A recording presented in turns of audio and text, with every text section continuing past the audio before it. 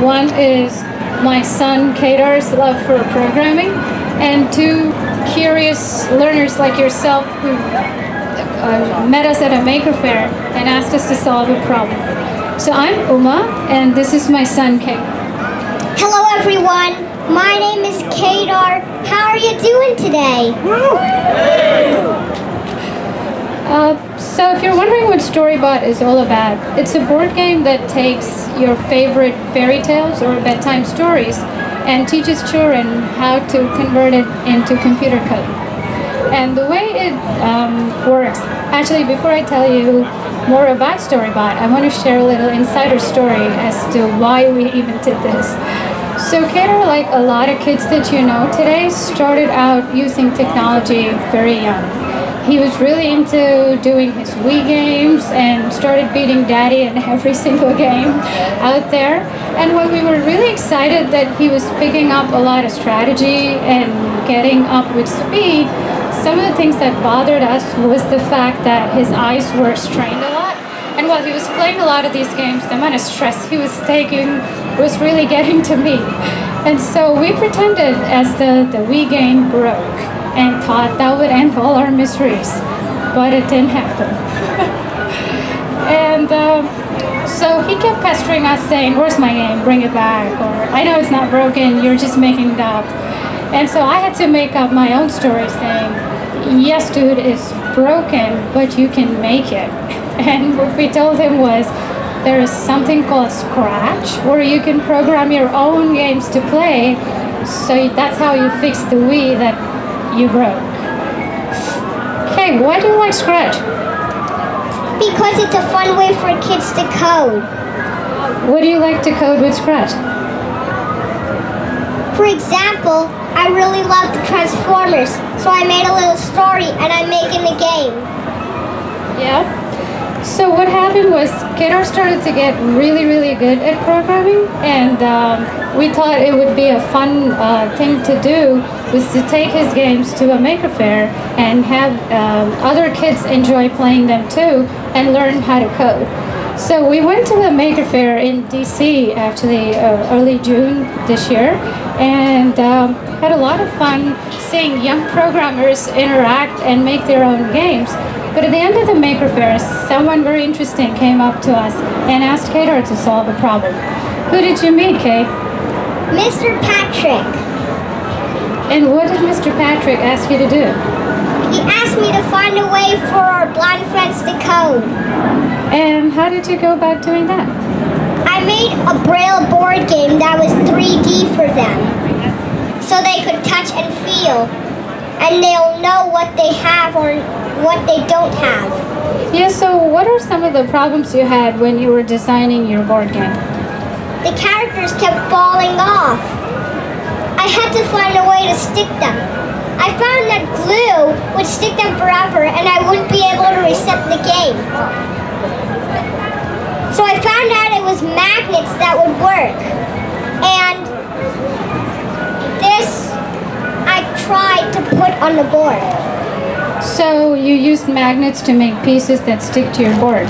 What challenges did you have on the board itself? Well, I knew that the magnets would stick on some sort of things, but sometimes it won't stick on something. And so, I took a bunch of different metals. One was copper, the other was iron, and the other one, the last one, so that was stainless steel. And then I tested copper, the magnets weren't sticking. And then I tested iron, the magnets would stick, but it wasn't easy to lift. And some people would try to lift the board. So, I found out that stainless steel was best because I could stick the magnets and lift it very up easily. And then who helped you make this board game? Who helped you cut the board into pieces and stuff like that? My grandpa. And what else did you do with the board? How did you make sure that your blind friends could feel the scores on the board? Well, this is what happened. I took just some pieces that were made of cardboard that was too weak, it was more breakable. And then I found out I had to make it stronger. And so what I did was I took one of my friend's help. His name is Mr. Jeff. And he 3D printed because I don't have a printer yet. So then I just took Mr. Jeff's help. He printed the blocks for me. It was much stronger.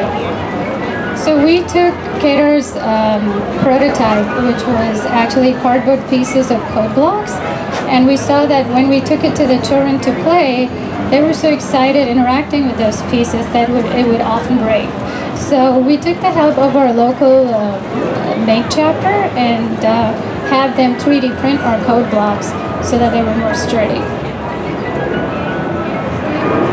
Peter, do you want to show how this game works? Of course, I would love to show you all. And who helped you play and test this game? My blind friends. First we tested it with the boys. They liked it, but they just thought that the animated characters were boring. They wanted movie characters like Simba. And so, yeah, we're going to test that out later with the boys. And the girls, they loved it, and they wanted to keep playing with the dolls.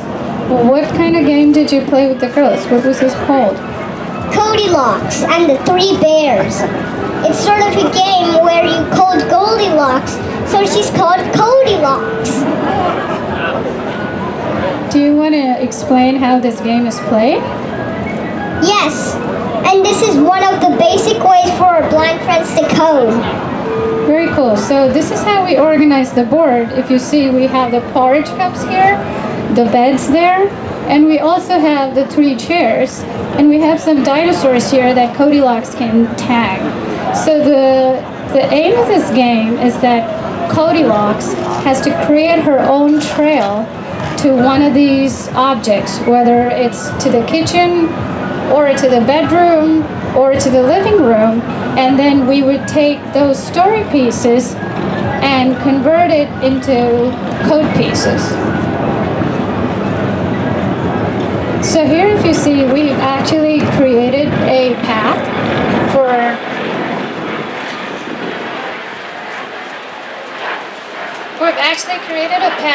where Goldilocks is going to the dinosaur.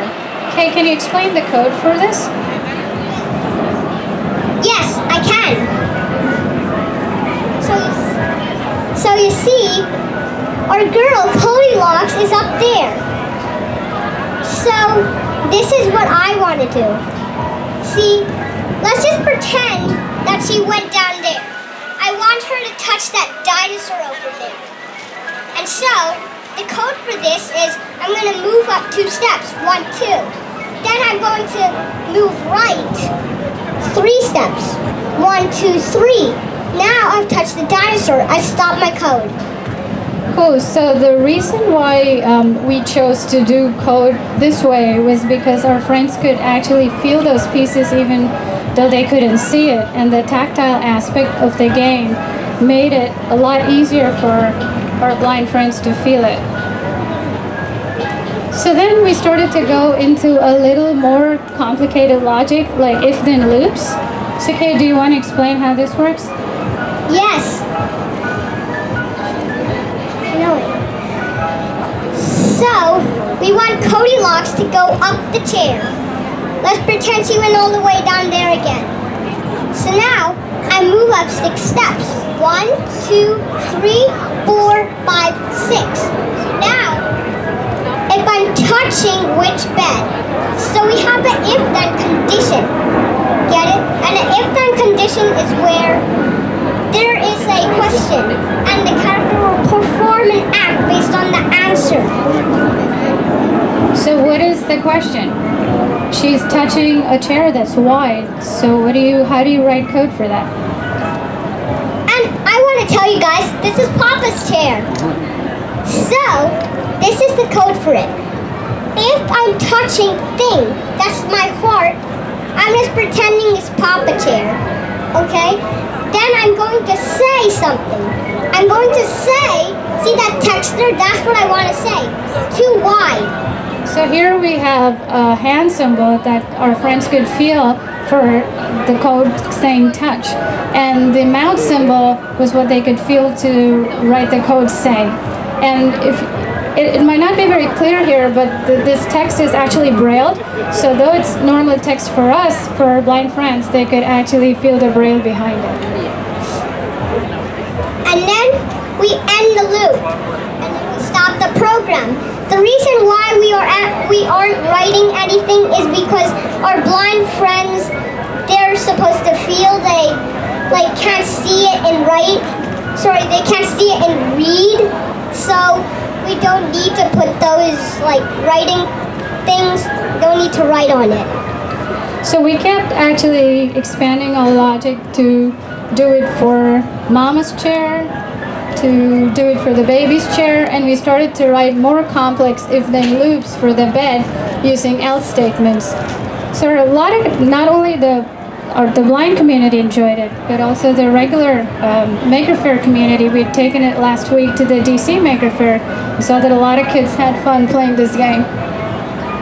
So our takeaway for this presentation, or my 2 cents for my son, was that a lot of people will be playing games, but a few people will make it. So be one of those that make it.